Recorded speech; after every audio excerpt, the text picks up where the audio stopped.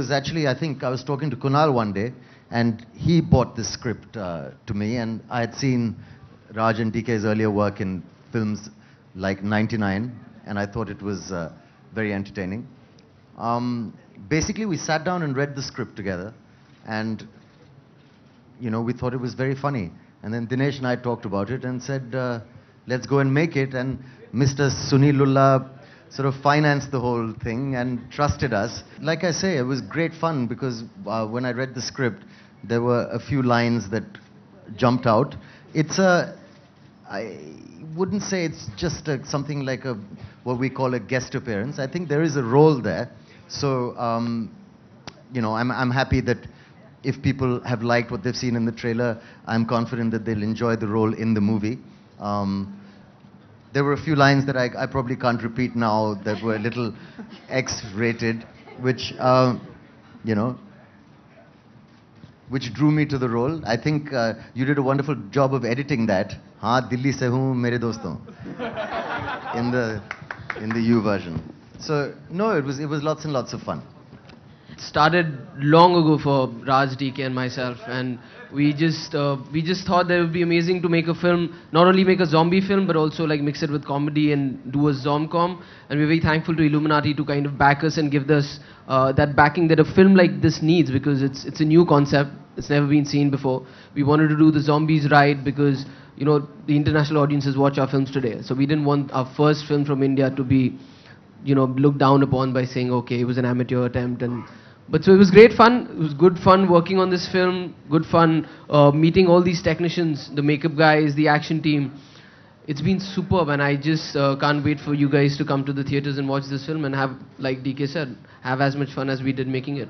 Film is a very wacky, crazy film, and the music had to be something like that. We found a great team in Sachin Jigar when we discovered them in our last film, Shore in the City. And we always knew that they would deliver something more than what we expected. This is the fourth film together, right? Because we believe in them, definitely. So we are very much sure about it, and this is going to be sure winner. And let's hope for the best. And waiting for 10th May. I don't know. I think the same really with any role. I think to do an accent convincingly.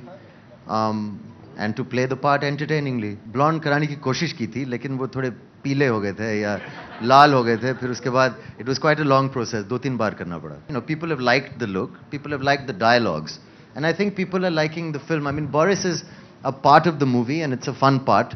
But primarily, this film is a story about these two friends, played by Kunal and Veer, and their third friend Anand, who go to this, crazy kind of party in Goa and the adventures that happen there. So I was very happy to see the film get made in the way that I thought it should get made. I was really happy to work with Kunal and with Veer and with Pooja, who is a beautiful girl that they meet in Goa. And I think a lot of the comedy was very fresh. And it was great working with Raj and DK, and we had a blast making this film. No, Raj and DK gave me a book called The Zombie Handbook, which is very interesting because I didn't know actually I knew what a zombie was exactly, because I was like a vampire fan, So it's like a virus. It's like a disease that you catch, and it infects you, and then you're basically dead apart from one small part of your brain.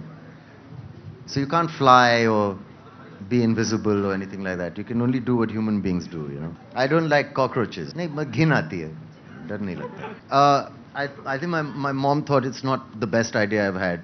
She was a bit concerned at the subject matter and the language. My sister thought it was very cool. Maybe because her boyfriend's acting in it, I don't know.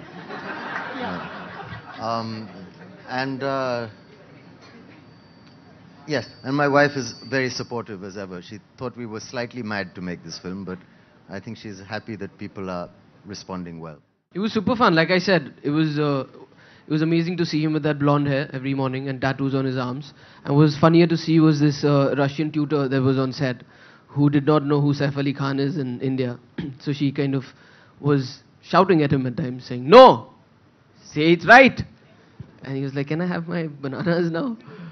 But I think he's done a fab job, and it was one thing, Boris was something on the script, but what he kind of made it on screen is way more funnier, and we're very happy and thankful that he agreed to do that role.